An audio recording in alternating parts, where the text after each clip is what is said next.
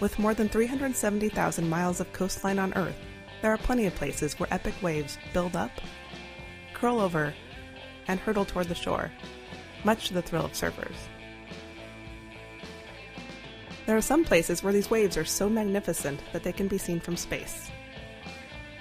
With the broad perspective of satellites, we can see how these iconic waves develop into the world's tallest, longest, fastest, and heaviest.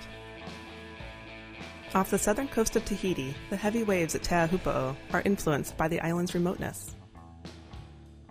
The swells from storms thousands of miles away often travel unimpeded across the South Pacific toward the southern coast.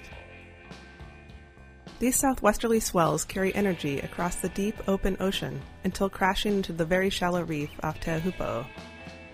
The waves heave a crushing amount of water toward the shore, rideable by the bravest surfers. In Peru, the famously long waves at Chicama are influenced by the shape of the land. Waves arriving from the open Pacific roll nearly parallel to this part of Peru's coastline. They start to roll up at a cape that juts into the Pacific.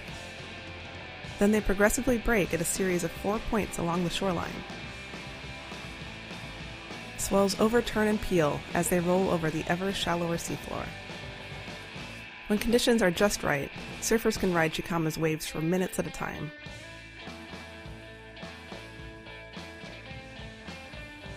Off Maui's southern shore, ripping fast waves known as freight trains show up in summer, spurred by faraway storms. The late-season waves in this image were probably influenced by Hurricane Molaka, a Category 4 storm brewing nearly 1,000 miles away. The speed of the waves along this part of Maui comes from the dramatic transition of the seafloor from deep water to shallow. Still, freight train waves are relatively rare, requiring swell to approach the bay from the perfect southerly direction. Big wave surfers can more consistently find extreme waves on the island's north side, where during the winter months the waves come alive at a surf spot known as Jaws.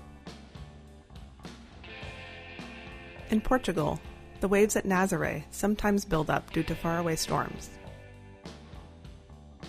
In October 2020, towering waves piled up due to the remnants of Hurricane Epsilon and a low-pressure system near Greenland. That's when a Portuguese surfer reportedly surfed a wave more than 100 feet tall. But storm systems alone cannot explain why the waves off Nazaré are routinely so large. The waves are magnified and focused by a deep underwater canyon that comes to an end at Nazaré Bay. All of these iconic waves are shaped by the unique features of our oceans and coasts. There are many other coasts with waves revered by surfers. Given the vastness of Earth, there are probably a few more to be discovered.